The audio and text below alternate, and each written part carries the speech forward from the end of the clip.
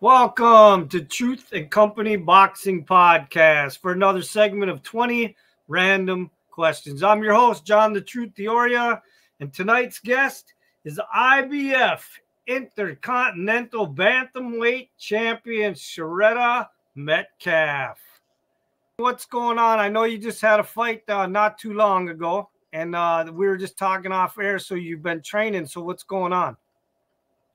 Oh, right now I'm just staying ready. So when the opportunity comes, and I know it's coming very soon, that's what I do know. So I'm just staying shape, staying sharp, making sure I'm maintaining weight and everything. So now you were just talking off air. You're ranked number 1. Is that what you said for the IBF? Yes, I'm ranked number 1. I am the mandatory for the IBF. So you could get a call any minute. Clearly, yes, I can. So how's training going? It's great. Well, it was great. It just snowed where I'm at. I'm in Little Rock.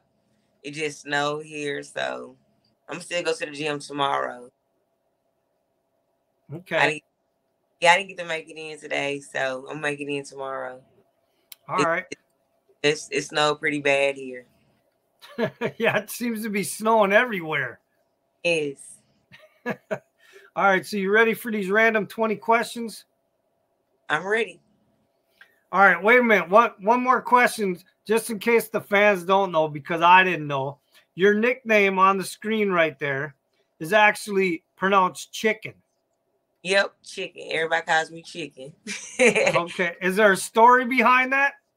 Yeah, I used to be called Chicken Sticks when I ran track. I just have like some stick legs, just fast and running and stuff. I ran cross country and I ran like long distance. Okay.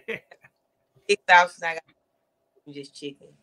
All right, let's get to these random 20 questions. Question 1: how did you get involved in the sport of boxing?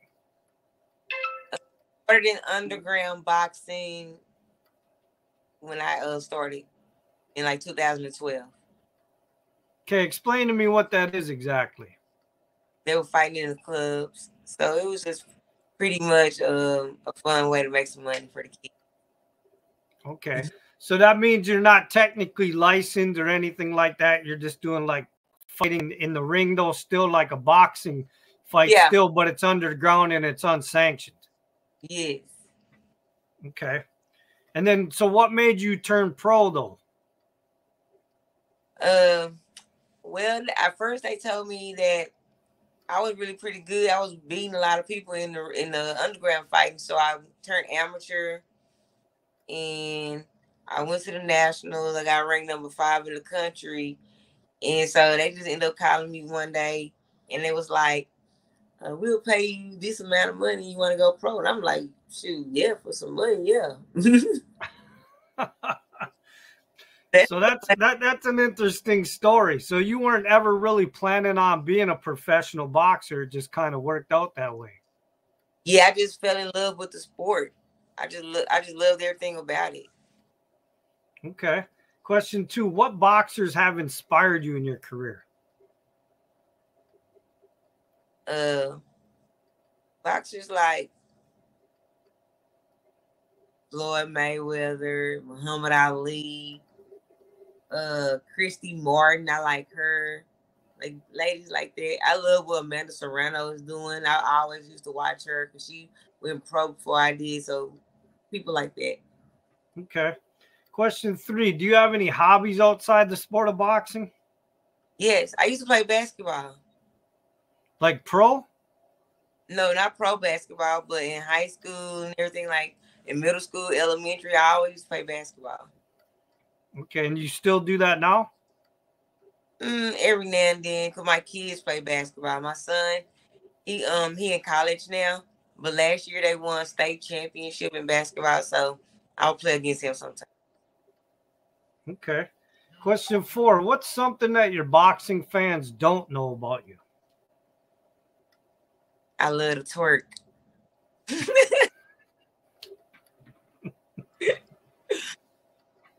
Yeah, I love to twerk.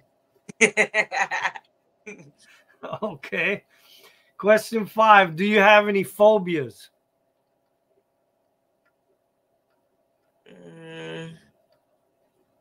like super crazy heights. Like super crazy. Like I thought I was gonna have a panic attack when I drove across the Golden Gate Bridge for the first time. Like it was a lot. Okay. All right, question 6. Do you like clowns or do they freak you out? They cool. As long as it's not it.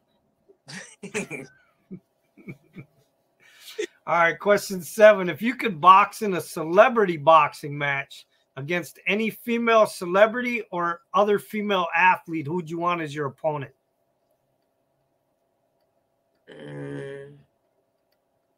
Well, since it's a business move, I go for Nicki Minaj because she got a big fan base. So we fight. It'll be good. Okay. We're gonna get paid. Question. Huh? I said we're gonna get paid. All right, question 8. Who was the hardest puncher you've ever faced in the ring in a fight or sparring? Hardest puncher.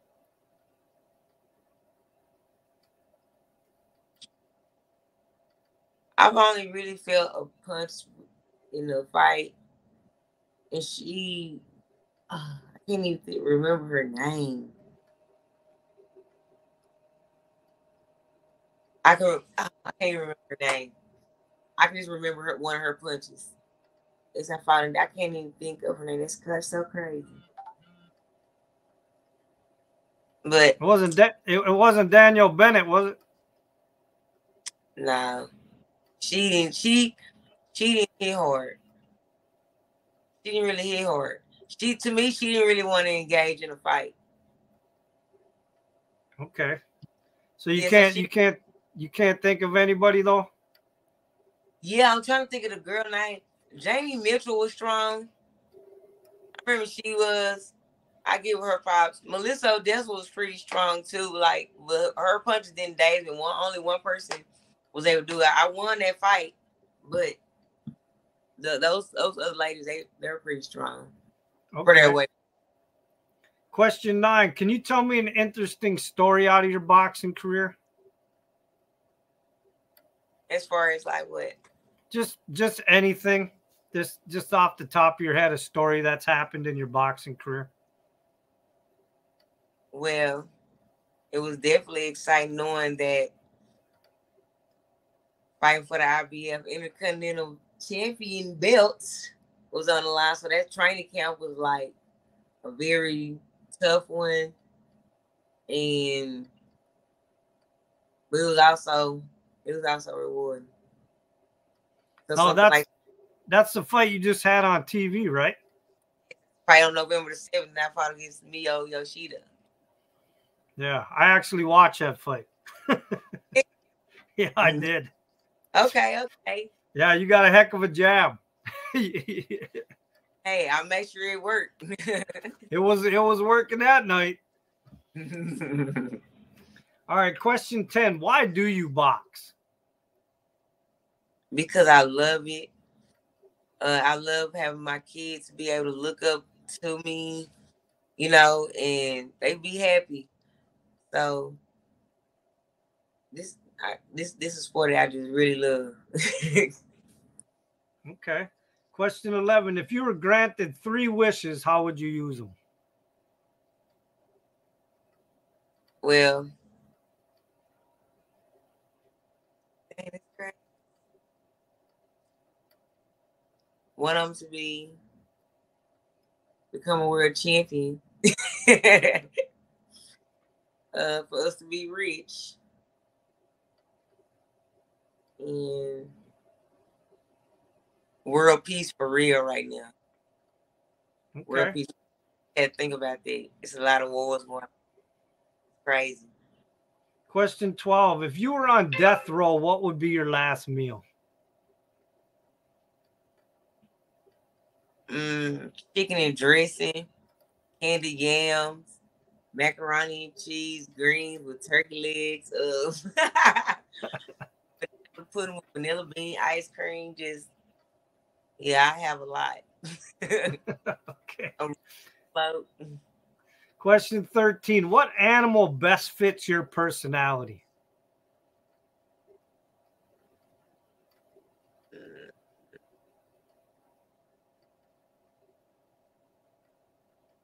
I would say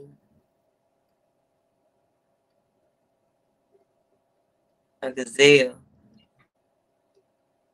Okay. Yeah. All right, question 14. Who are some of the musical artists that you listen to when you train? I love Young Jeezy, Gucci Man. Um, Sometimes some Travis Scott, Kanye West. Some rappers from Dallas, where I'm from. I listen to some of them, like Trap Boy Freddy. So yeah, music like that. Okay, question 15. If you could win a trophy or an award in something other than boxing, what would you want to win it in? Another award? Yeah, if you could win an award or a trophy in something other than boxing, what would you want to win it in? Basketball. I'll be a WNBA basketball world champion. Okay. Question 16. If you could only eat all your meals for 30 days from one fast food restaurant, which one would you choose? Chick-fil-A. All right. Question 17. Are you artistic in any way with your hands outside the boxing ring as far as building things, painting, drawing, photography, mechanics, anything like that? I've been decorating at the house, so I've been painting cabinets and hanging pictures. Like, I've been really doing a lot of things. I've been doing a lot of painting. So I think I've been doing artistic things with my hands lately.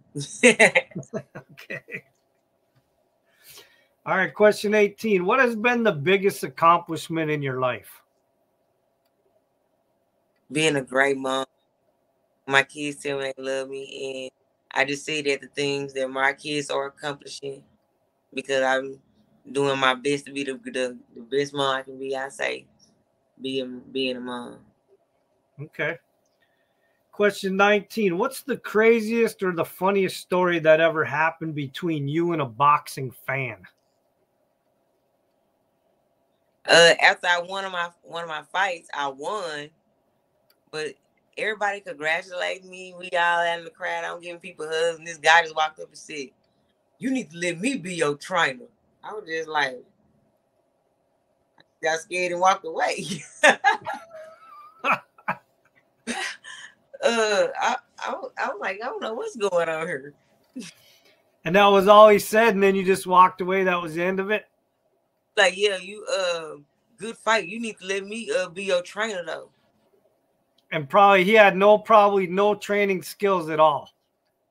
I don't even know who he was. So he looked like he had no training skills. All right, question 20. Who is someone in your life that has inspired you outside the sport of boxing? My mom.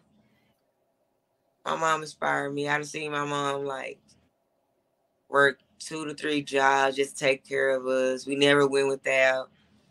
And she was a single mom. And she the one who just told me just always work for you, have everything you need and want, because we had everything we needed. I would definitely say All right. Well, listen, I want to thank you for taking time to come on here and do the random 20 questions.